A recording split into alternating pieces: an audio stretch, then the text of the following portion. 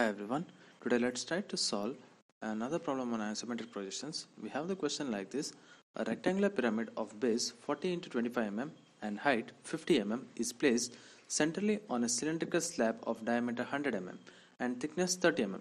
Draw the isometric projections of the combination. So here we have a 30 mm height cylindrical slab of diameter 100 mm, and above that we have a square pyramid of 40 into 25 mm sides. So now let's try to solve it using the software. We'll take the line, a normal line. We'll draw the XY line, baseline over here, and we'll take, as our slab base is of 100 mm, so we'll draw a 100 mm square.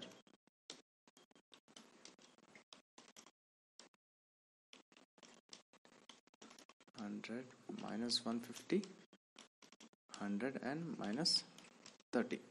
So once we have this, we'll do the remaining part also. We'll locate the center. So once we locate the center, we'll trim the excess lines. These are actually not necessary. So we'll take the line again, and from this end points, we'll draw a line to the center of the sides. Similarly, as we did for the cone and all, same method we are going to use it. So we'll use the same method. So once we have this, we'll take the tangent arc and we'll change the line to visible, and we'll draw the arc over here from there till here, and from this point to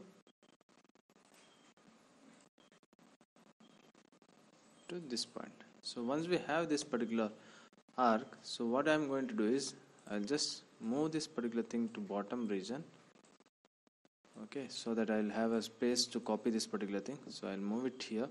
So I'll create a copy of it and I'll place it here. Okay, so I'll delete this line, and it is said that it is at a height of 30 mm. So for our reference, from here I will just draw a 30 mm line. Okay, so once I have this 30 mm, I'll again select this particular isometric view. Okay, and I'll use the move command and I'll select the end of this line and I'll try to place the same on to this line end. So now we have the bottom and the top portion of the cylindrical slab ready.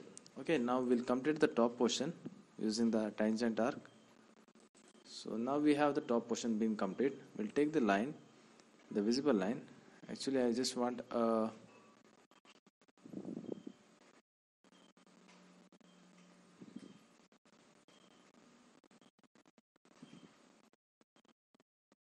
so from here we'll draw a line, that is a tangential line. So as you can see, a tangential line. So we'll zoom that particular area and we'll delete the unnecessary lines, that is this particular lines. Will trim the lines which are not necessary onto this side also. So once we have trimmed, you can see it's actually clear now. So if you want more clear, we'll delete the internal inside lines, so which we draw through our references. Okay, so once we delete it, we can clearly see how it is looking. So we'll keep that center line and we'll delete it later. So you can see over here how it is actually visible, a cylindrical slab. So now we have to draw a rectangular slab of 40 into 25. Okay, so for that I'll take the visible line. So from here I'll just draw a 40 mm line and specify the angle is 30. Then it is 25 and 150 angle. So 40 minus 150, 25 and minus 30. So I have my base ready. So I'll change the line to normal. From here I'll draw the lines. So let's make it sure whether our lines are properly joined, because there are chances it might not join properly. See here, as I'm taking the line, it's not, sometimes it doesn't take. So for that I'll just trim this particular line. Now I got the center.